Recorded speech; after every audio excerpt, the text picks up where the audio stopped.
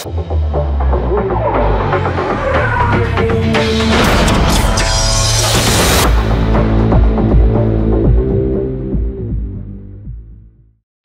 my name is Julian Thomas and I'm a Managing Director of Race Logic. Today I'm going to give a presentation on maximising the corner entry speed. Race Logic manufacture and design the VBox HD2 twin camera video and data logging system that has been designed to allow drivers to analyse their performance on track and find ways of improving. All of the data I'm going to present today has been analysed on Circuit Tools software, which is our analysis program we have developed over the years to make it really simple for the driver to find out exactly what he's doing on track and how he can improve. So, I'm going to start with positioning and the braking. As you approach a corner, it is very important that you get the positioning of your car correct. To maximise your corner entry speed, you need to use every last little inch of the track.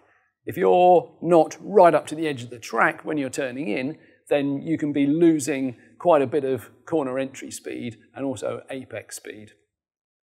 This is a great example. I'm lucky enough to drive sometimes with Callum Lockie, who has driven many laps of the Silverstone GP circuit because he runs the Gold Track days and he can also do driver tuition. So many weeks of the year he's bashing around Silverstone circuit, so he really knows every inch of this track. And this is a typical example of him driving into Copse Corner, and you can see that he is very far over to the left-hand side of the track. In fact, his wheel is almost touching the grass. This is to give the greatest entry speed into that corner. Now, the thing with Silverstone, especially recently, is the curbs leading up to Copse Corner and all the way around the track are very severe. So what you'll see, if you look at the GPS data trace, which you get from the VBox, you can see that Callum has run along the outside of the curb, and then just before he turns in, he jinks left and then turns in. And this allows him to gain about another metre of track space to give him absolute maximum corner entry speed. This is a shot of myself and a friend of mine, Alex, when we went to Portimao last year in his fabulous Austin Healey. Now, Alex is a very experienced driver. He's been driving for about 15 years on racetracks, and I've worked with him quite a bit on driver tuition, and he really does know his way around Portimao. So we're looking at turn 5, and if you look at these two in-car video shots, you can see that Alex is very much in the same place on the track, using the maximum amount of space that is allowed, and everything looks good. What you'll also note is it's quite a slow speed corner, entry speed sort of between 45 and 50 miles an hour, and also it's a left-hand curve. Now, looking at the car, it's a right-hand drive car, so Alex and myself are sat far over to the right-hand side. We go to turn 1, it's a different story. So why is this? Alex knows what he's doing. He knows he should be far over to the left-hand side to use up all of the track, but he's not. I can improve a little bit. I've probably left about that much room, but my car position is a lot better than Alex's. Now, this is a much faster corner. So turn 1 at Portimao, I'm entering at about 90 miles an hour, so nearly double the entry speed of the previous corner. Now, what does this actually mean? What difference does it make? You think, well, if you're a metre over to the left, that's not really going to make much difference, is it? Well, what I've done is I've analysed the minimum corner radius, and the minimum corner radius dictates your minimum speed around the corner. So mine was about 78 metres, and Alex's was 72 metres.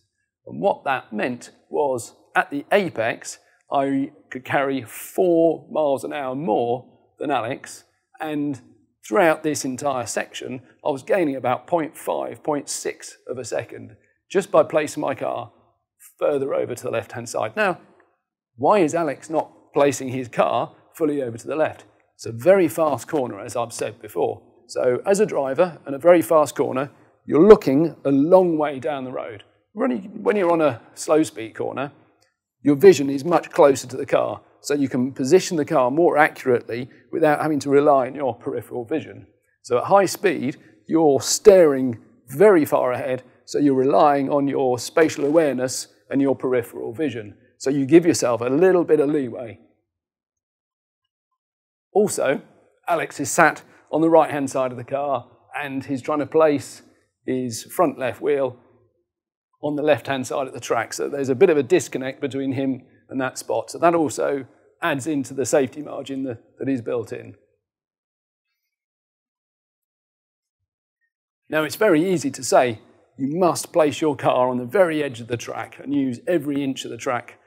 But how do you go about practicing this? Because you don't want to drive off the track. You don't want to have a wheel on the dirt as you turn into a high-speed corner, because then you'll just spin.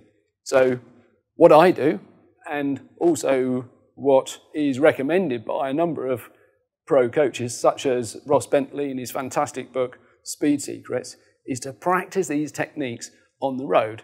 Now, that sounds dangerous, but it's not, because you can do them at slow speed. What I do is I pick various markers on the road, such as drain covers or cat's eyes, and I try and run my left-hand wheel or my right-hand wheel over those whilst staring as far ahead as possible. And that's the key, because on the track at high speed, you're looking a long way ahead. So drive on the road 30 miles an hour, stare as far ahead as you can, and think, right, I'm going to put my right-hand wheel, bang, on that little divot in the road, and see if you can place and understand where your wheels are, but at low speed, and you just keep doing it. You'll be surprised how inaccurate you are when you start looking a long way ahead. So you've really got to develop that peripheral vision.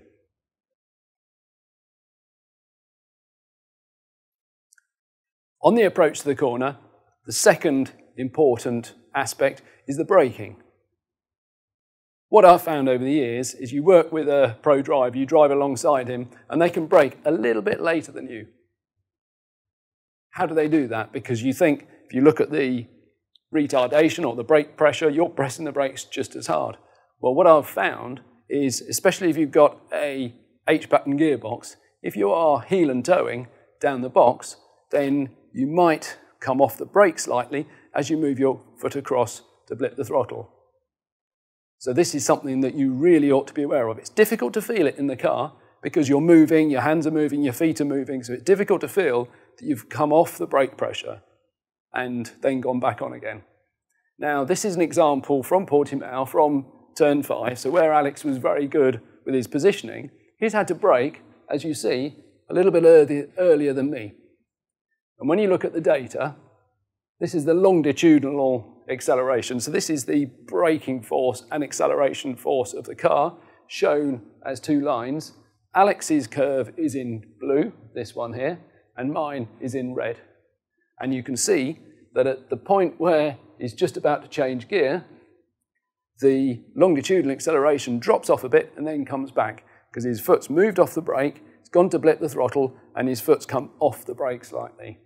Mine has a little bit, so I can certainly improve in that area, but his has quite significantly. Now, what I've done is I've analysed the braking distance between 100 miles an hour and 50 miles an hour for this particular corner, and my braking distance was about 13 metres shorter than Alex's. So that meant I could brake that much later, 13, 14 metres later than Alex, and I will slow the car down to exactly the same speed at the same point by the time we get to the corner.